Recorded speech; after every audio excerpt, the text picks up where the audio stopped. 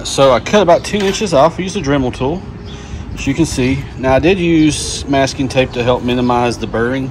So I used this plastic disc to cut, you know, going over it in a slower speed. No, I didn't want to mar it up too bad. And then use the burring tool to kind of trim the edges on the inside.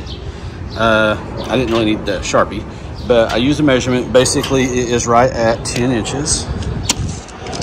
So, sorry. You know, so it's the 52-inch model. Just a hair over 10 inches for the last fit bar. About one more notch past 10 inches. So yeah, I used the masking tape to wrap over there after I measured it. I cut the end off that had the logo on it. Sorry, Aerolidz.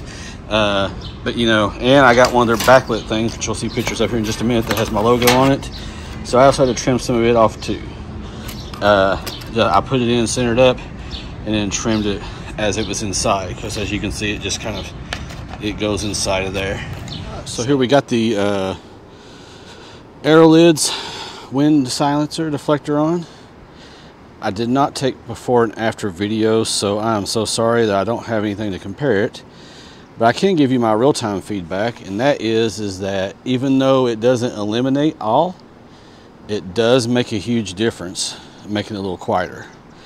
Now, I can't tell you, if you are driving on a freeway and you got a lot of headwind, you're still going to hit a lot of wind, but this does quieten down. It makes a noticeable difference.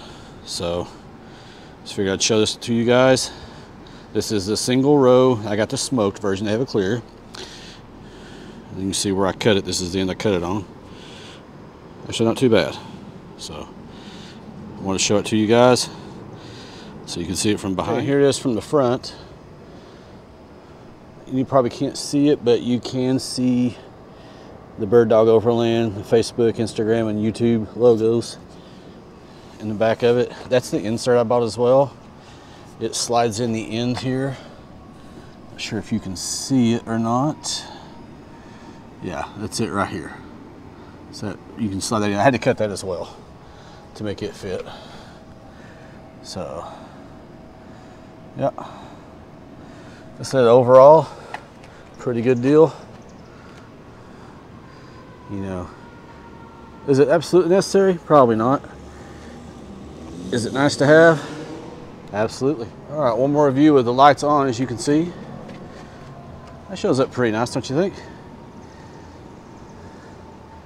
Yeah, not that I'll be driving around with these on. During the daytime, you can't see the light behind you, just see the logo sticking through, but yeah, pretty cool.